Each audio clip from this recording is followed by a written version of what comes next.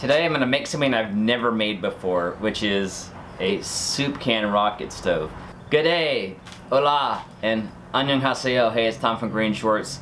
And the soup can rocket stove is probably the simplest form of rocket stove out there, and maybe even the easiest and cheapest to make.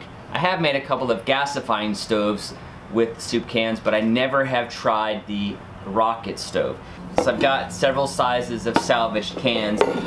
My goal is to nest this can inside the larger can and then have this can coming in from the side. I'm gonna fill the space in between these two cans with some perlite. That will help insulate the riser and allow it to send more heat vertically versus radiating out through the sides. That should make this a little bit more efficient. Eyes and ears, JW. When I'm making a project that's already pretty common here on YouTube, I usually like to try and do something a little bit different. Try something to make it better or more efficient. So this can is gonna pass through both of these cans. I'm gonna have the inner can sit up off the bottom a little bit so I can get some perlite underneath it as well for insulation on the bottom there. I gotta figure that in how my two cans connect here. But I also like the tops of these two cans to be even. Something I get a lot of grief for in the comments, and rightfully so, is this. Not protecting my feet. Now that I'm gonna be doing a season of fire and metal, it's high time to start protecting my feet. A few months ago, Ben Facchetti over at Brunt reached out to me and offered me some boots. What was really refreshing is I didn't have any expectations. I didn't have to do anything. And given that I do need to protect my feet better, certainly when I'm using a cutoff wheel, I thought today's video would be a good chance to give these a try. Ben, thanks a lot. All right, JW, I got the toes covered.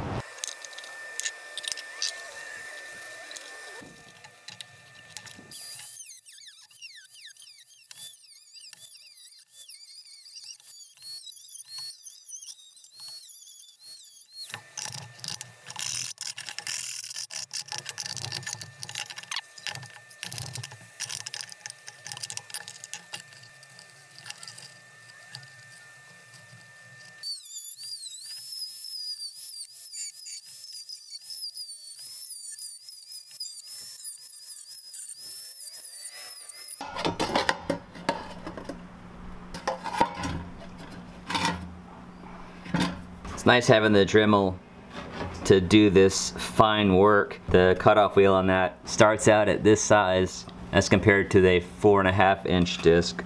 Definitely can do some more fine detail work with that.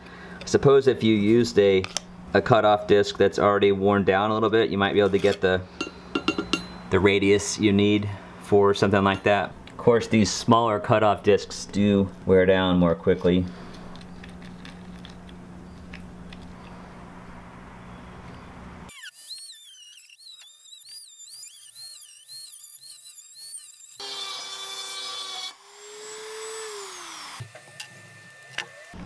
And actually use the disc to screw in the screw.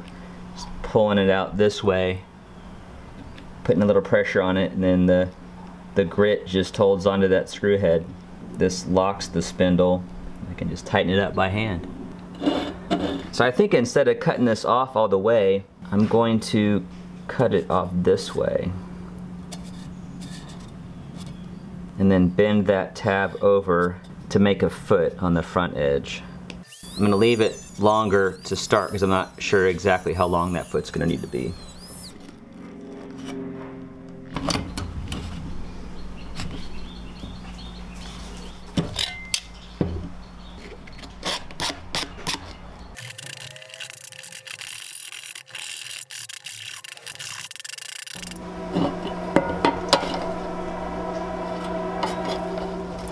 Train's here. So my tab will need to be this tall to compensate for that rise there on the big can. I'm going to score this a little bit to make it easier to bend. Or at least to bend where I want it to.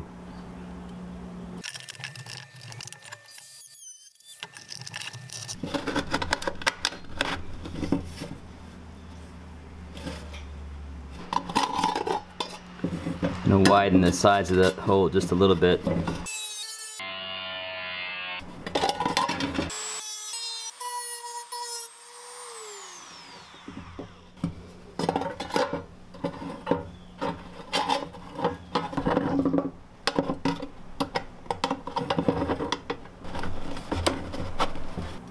Alright, it's in. I need to even out my gap here. Alright, I am happy with this. A little foot there.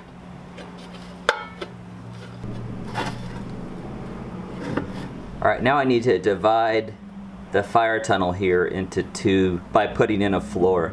The bottom of it will be for air to move in underneath the fire, and then the top half will be for the fuel. To do that, I'm going to use another can that I'm going to cut up and flatten.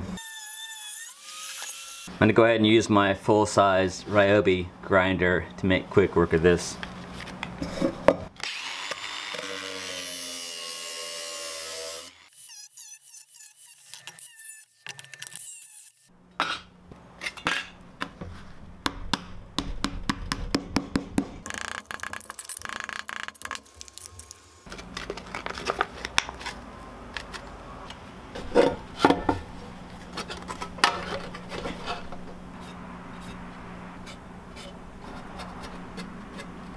I'm going to cut in some notches here into the can to allow the floor to slide in.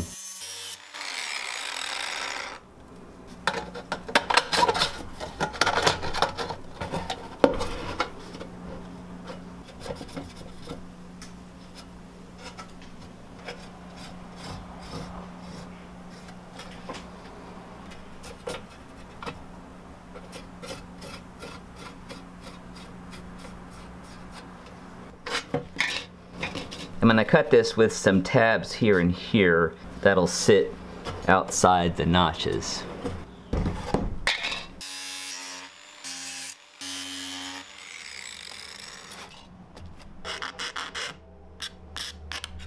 Drains here.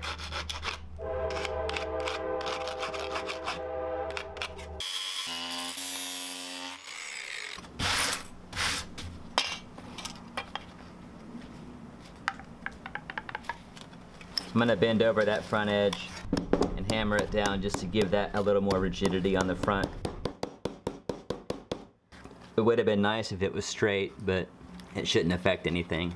This is a little flimsy and it's going to take a good bit of the heat. If you had some sheet metal on hand that are a little thicker, or a thicker can, I'd use that instead. But because I can take this in and out quite easily, it's also easy for me to replace it. Alright, now it's time to add my perlite. I'm going to get my dust mask on for that. Perlite's not something you want on your lungs. It's actually volcanic glass. I'm going to tape the lid back in so I can avoid sending a ton of that stuff down into the center. I didn't succeed in getting the tops of my cans to line up, but that'll be alright. I'm going to use some pot standoffs. Perlite is the white stuff that you see in potting soil. It makes air gaps, but then also absorbs water, which is why they say it improves drainage and aerates potting soil. In this case, holding air is going to add insulation to the riser. I'm going to start by putting in a little bit and getting it underneath the bottom of that can as best as I can. Perlite's really light and fluffy.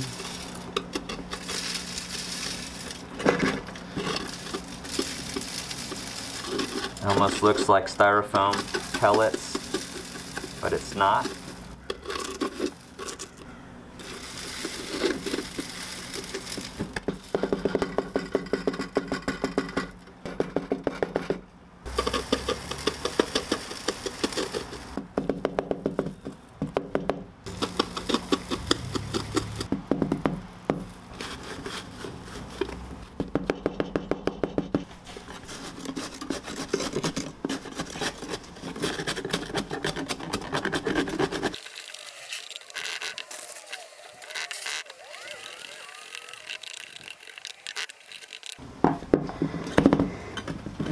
I'm actually going to pour a little bit of this out because I want a little bit of a gap there at the top that I'm going to seal.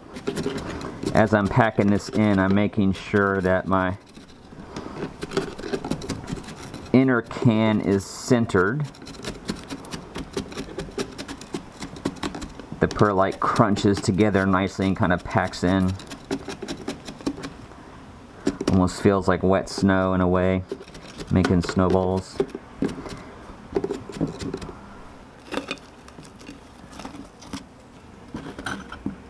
I'm going to fill that little gap with some castable refractory cement that will seal off the top there, lock in that perlite. It also can handle the heat.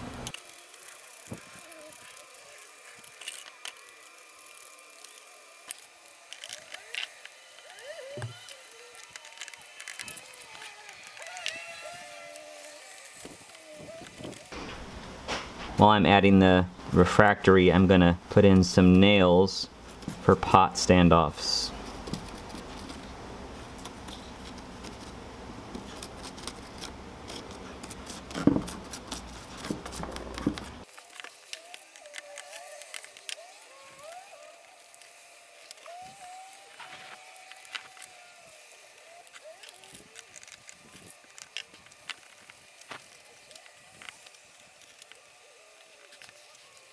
I'm doing 3 nails because the 3-legged stool never wobbles. Might not be 100% level, but it's gonna not wiggle. I've got a little extra refractory. This isn't necessary, but I'm gonna drop it into the bottom of the can. That will help the floor down there last longer.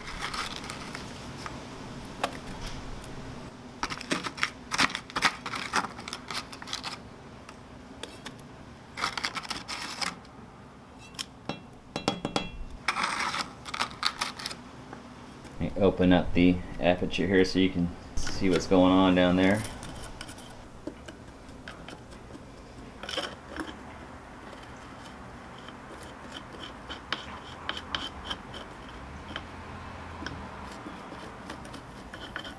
Alright, that's as smooth as it needs to be. In addition to being heat resistant, this refractory cement is also paintable once it's cured. And for that, it's going to need 24 hours. Alright, the stove has cured overnight, and I'm going to give it a light sanding ahead of hitting it with some high heat ultra. I'm not looking for a perfect finish here. This is obviously more about utility.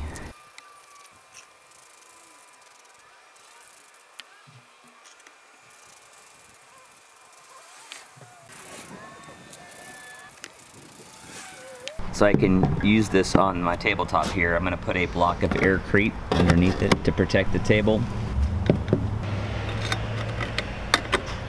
Because I'm using small sticks and twigs, it's going to burn really fast. So I want to have all my fuel gathered and processed before I light it. I also don't think this is enough. I'm going to add some used chopsticks as fuel as well. Some dryer lint to get it started.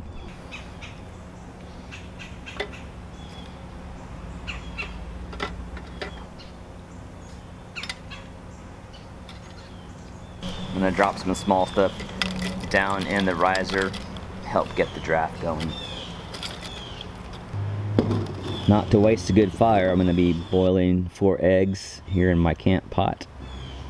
This could easily be lit with a match, but I'm going to use my torch.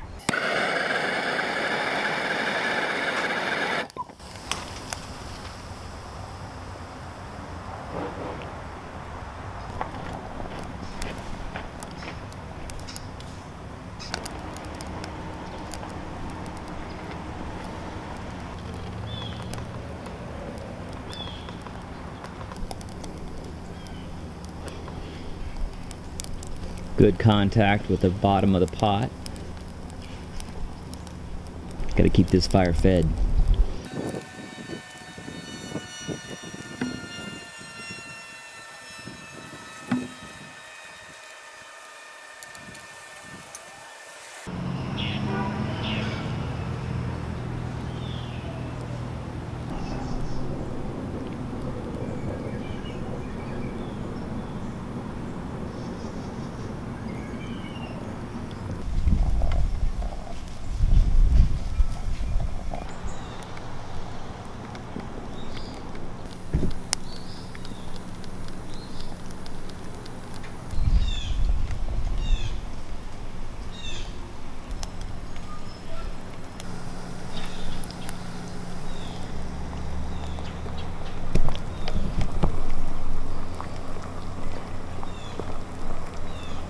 It doesn't take much of a fire to get that nice rolling boil.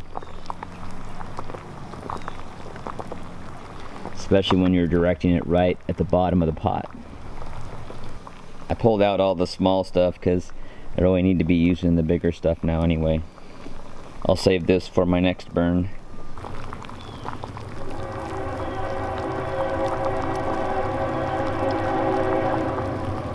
Train's here. The pot has pushed the nails down in a little bit, so if I were to do this again, I think I'd put a thicker layer of the cement there at the top. And you could also use Portland cement for that. You don't have to do the refractory. I think it would be just fine. It's certainly cheaper. Still got plenty of fuel left too. That points to the efficiency of this rocket stove.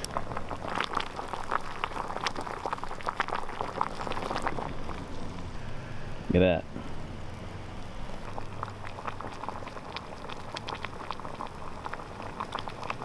As I near the end of this boil, I'm just gonna let this burn out. Been boiling for 5 minutes or so.